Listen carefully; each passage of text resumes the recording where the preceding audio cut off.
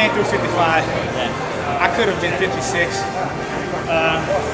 So it's a tough way of doing it.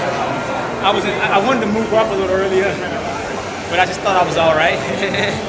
But again, with these types of guys, you got to really be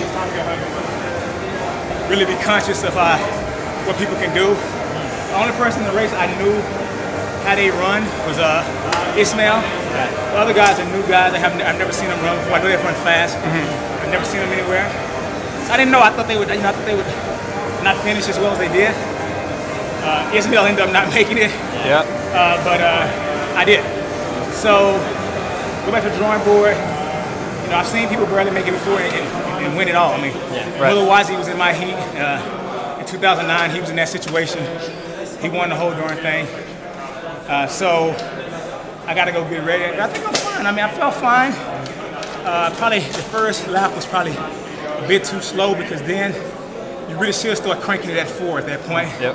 And I did, but I went to the outside. I was in lane 2 or so. Yep. So you got to think in terms of going, well, if you went 55, 56, you ran 148, you ran 52 something. Yeah, I had you at 52 low, and you were running a lot in the outside of lane 2. Yeah. So if I was in lane 2, so you probably ran 50 high. And I was on the outside. I was definitely on the outside over there. Way outside. The whole 200. That could be 50.51. Yep, exactly. So that's why I felt it.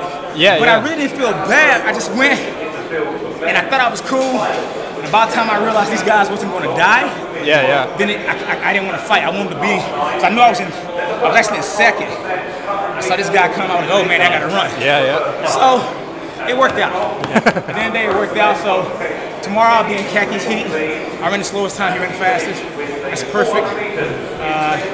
I always get the toughest heat. I don't know if you guys remember in Berlin. It was top 4 in my heat. I got top 4 in the final.